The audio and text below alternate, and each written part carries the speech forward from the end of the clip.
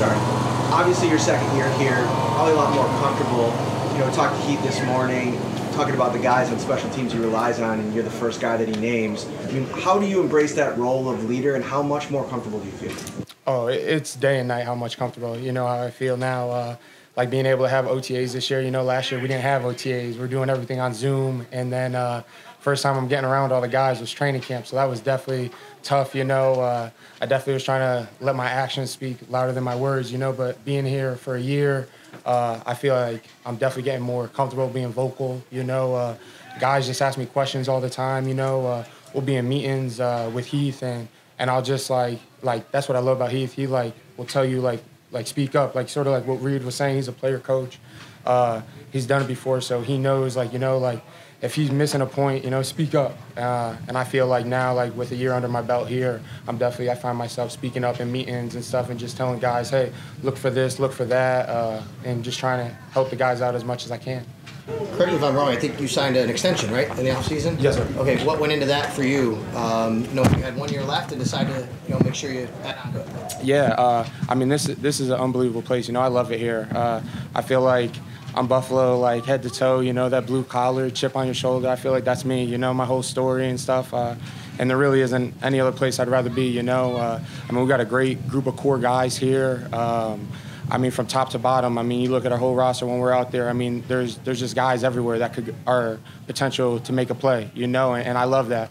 I love that competitiveness, and I think that's awesome what Coach does every single day, Coach McDermott, and just challenging guys every single day to compete, and that's what I just really embrace and I love about it here. One of those guys is Darryl Johnson. Most people would see someone of his size and not necessarily assume he'd be a special teams guy. From someone who's been around special teams as much as you have, what maybe makes him unique in what he's able to do? Oh, man, it's just his size, Shoot, I remember when we played him when I was in Pitt, and just when we got the scouting report, you see the size of the dude. You're watching him on film, and I'm like, damn, how the heck am I going to block this 6'6" guy, 280, you know what I mean? I'm trying to figure out how I'm going to block him.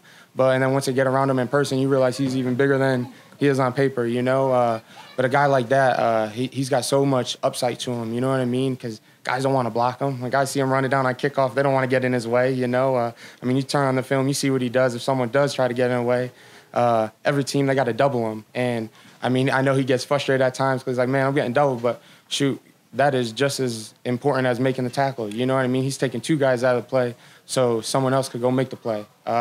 And I think a guy like that, he's just really understanding now, how to really embrace that role, and it's important to our team. How challenging is it as a player? Darryl wants to play and play as much on the defensive line as possible. I'm sure you would like to play as much at linebacker. For especially young players, what's your message to them to embrace the role that they have out there on special teams? Yeah, it's tough, I know especially for young guys, they want to come in, they want to make an impact on offense or defense. But, shoot, they got to understand, special teams is just as important. It's a third of the game.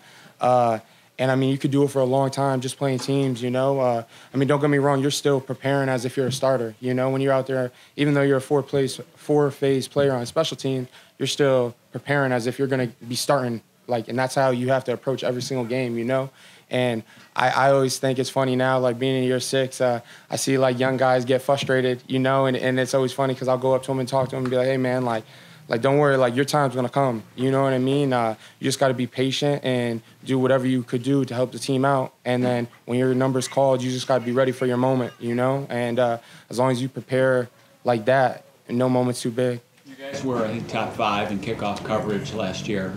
Just what do you think went right? What went? A couple things that went into that. Yeah, I think it was just everyone doing their job. Definitely having another year under my belt here. I'm definitely getting comfortable with all the guys. Getting comfortable with T-Bass, even Taiwan, Quan, Saran, all these guys knowing how they're gonna run down on kickoff. If they're gonna run to the sideline or go back door, I'm getting the feel for how they're playing the game. So that just makes my life easier because if I'm running down, I know you're going to go back door. I'm not even going to be thinking about it. I'm just running down, going the other way, and just getting ready to make a play.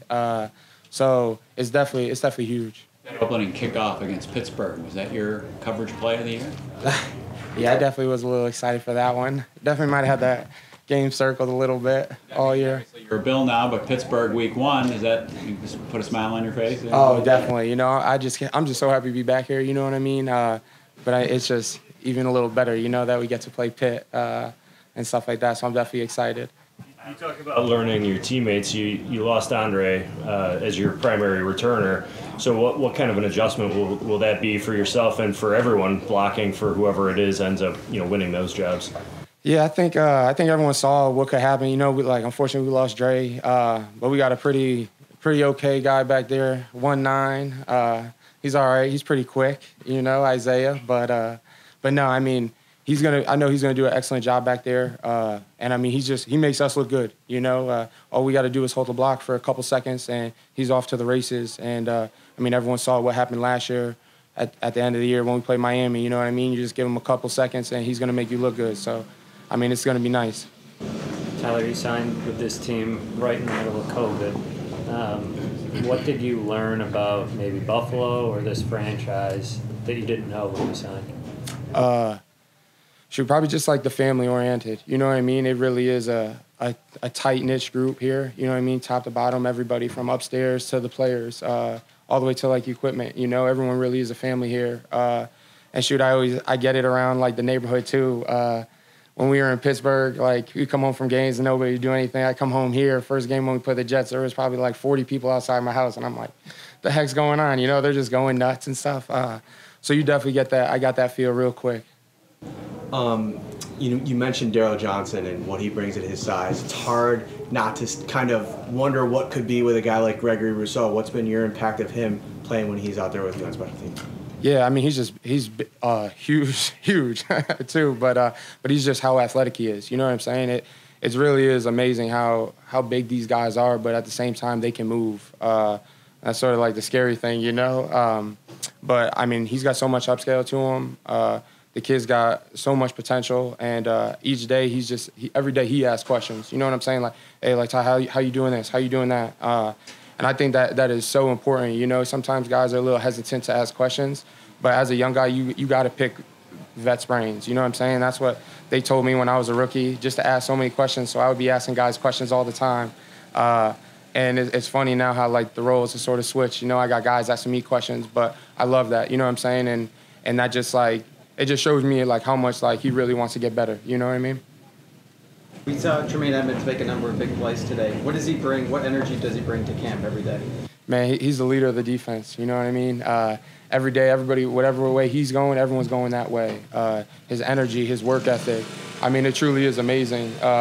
And, you know, I was with both of his other brothers in Pitt, and now I'm with him here, and it's just unbelievable, like, how good he really is, you know, and his size and his athletic ability, his playmaking ability. It really is amazing. I mean, he really is the leader of the defense in this team. Thank you, Tyler. Appreciate it.